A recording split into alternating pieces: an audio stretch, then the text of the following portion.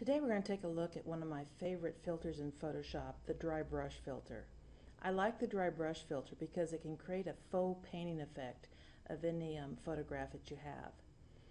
Taking a look at this barn here, let's go to Filter, down to Artistic, and Photoshop has tons of great filters in here, and some of these can give, several of these can give you a painting effect, but my favorite is dry brush. This new window opens up.